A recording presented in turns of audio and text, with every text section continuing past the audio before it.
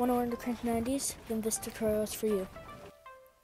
So there are 3 basic parts to cranking 90s. First is placing a stair. Then you drag your walls. Then you jump. And then place a floor and then another stair as you're jumping. So one important thing about 90s is standing in the correct place as a stair. If you stand too far to the left, then you're going to lose your momentum when you're hitting the wall. Okay, but if you stand too far to the right, then you'll make yourself go under the stair like that.